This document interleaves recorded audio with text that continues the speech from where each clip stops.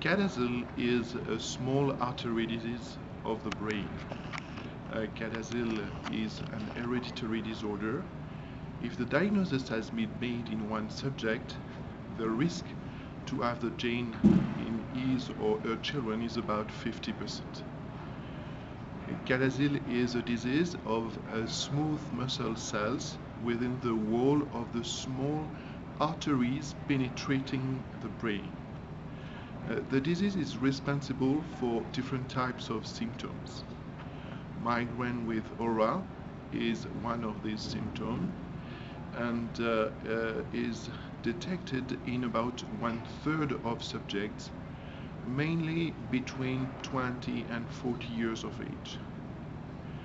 Most patients, more than 2/3 of them, will present during their life acute ischemic stroke, motor deficit, language disturbances of acute onset. They can be transient or can lead also for some deficit.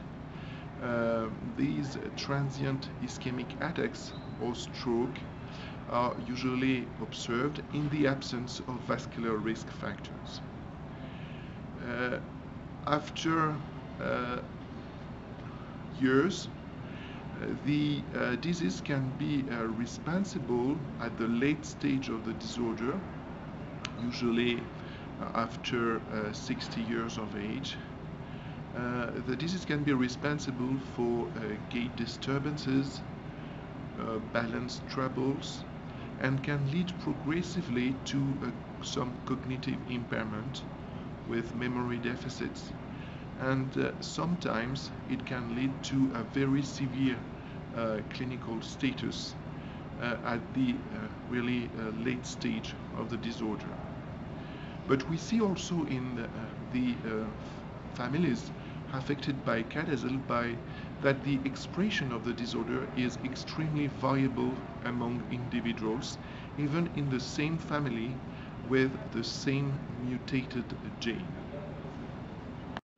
The diagnosis of CADASIL is usually suspected after the discovery on MRI of white matter hyperintensities in the brain. The presence of these white matter lesions does not signify that the disease is severe, and the extent of these white matter lesions is not related to the clinical severity in CADASIL. The most severe lesions in CADASIL are lacunar infarctions, which are responsible for small holes visible on MRI. In presence of white matter lesions, the diagnosis of CADASIL cannot be confirmed only with the presence of white matter lesions. You need for that a genetic test.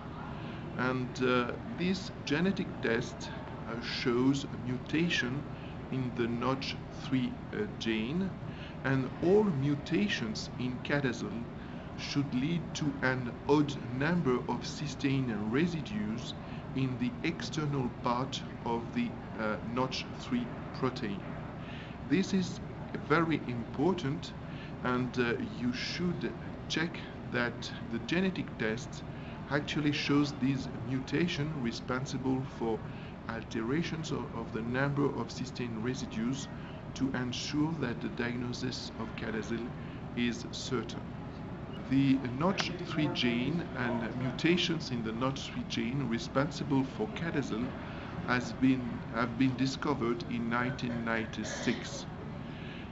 Today we have animal models of the disorder, and different preclinical studies are performed now on these animal models to search for a treatment.